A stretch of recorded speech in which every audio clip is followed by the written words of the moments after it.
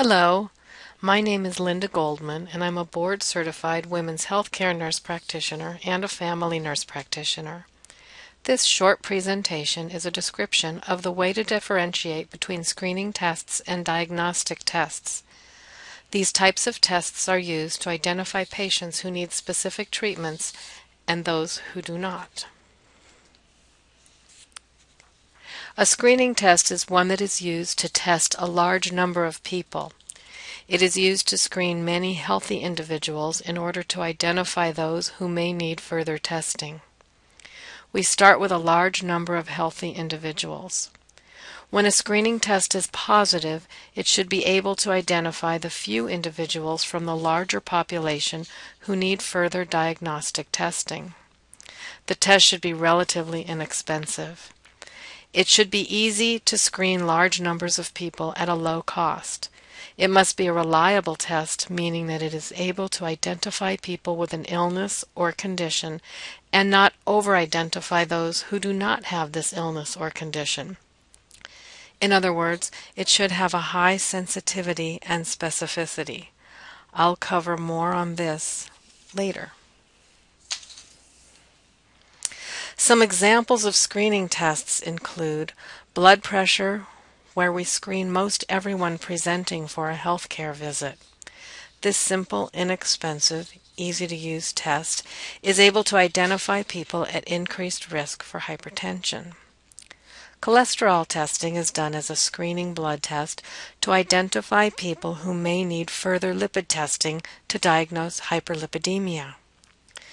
A pap smear is an effective screening test that is used to identify women who need further diagnostic testing such as colposcopy and biopsy to identify early precancerous changes that can be treated early. Mammography is a screening test recommended for all women over the age of 50. If abnormalities are detected by this screening test, diagnostic radiologic tests such as an ultrasound or an MRI or biopsies can be performed. A PPD or TB skin test is a screening test that is used to screen a large group of individuals to identify which ones may need further diagnostic testing, such as a chest X-ray to rule out tuberculosis. An ideal screening test will have high sensitivity, which means that it will be able to identify a high percentage of affected individuals. It's also considered to be a true positive test, meaning that people who test positive with the screening test really do have the condition. An example is a positive pregnancy test when a pregnant woman has a positive test result. The ideal test should also have high specificity, where the result does not give false positive results that may cause anxiety in a patient. Another way of looking at this is a test with high specificity has a low rate of false positives. An example of a false positive test is a woman with a positive pregnancy test but who's not really pregnant. Another example is a patient with a positive ELISA test for HIV that came out positive, when in fact the patient did not have HIV. It was a false positive result. A test with high specificity has a low rate of false positive results. Another criteria for an ideal screening test is that the test should be able to identify patients who require further testing and treatment early enough in the disease process so that the treatment will eradicate the disease. An example using the pap smear as an excellent screening test is that it allows many individuals to be screened in a cost-effective manner, and it can identify those needing additional diagnostic testing such as colposcopy. Once this additional testing is performed, a precancerous condition can usually be diagnosed, often many years before cervical cancer has a chance to even occur. Diagnostic tests are those tests that are used to make a definitive diagnosis. For example, an individual with a positive PPD, a TB skin test, would be referred for further diagnostic testing and have a chest X-ray performed to identify the treatment plan.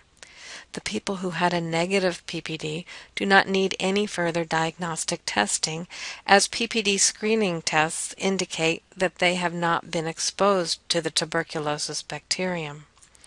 These diagnostic tests enable us to identify an illness or condition, tuberculosis, hyperlipidemia, cervical cancer or precancer, etc., so it can be treated but may be more costly than a screening test and may carry some amount of increased risk as compared to a screening test. Examples of a diagnostic test include amniocentesis for fetal chromosomal anomalies, cardiac catheterization, a breast biopsy of a lesion identified on a screening mammogram, a colposcopic exam and biopsy for a woman with an abnormal pap smear, or a chest x-ray for an individual with a positive PPD skin test for tuberculosis.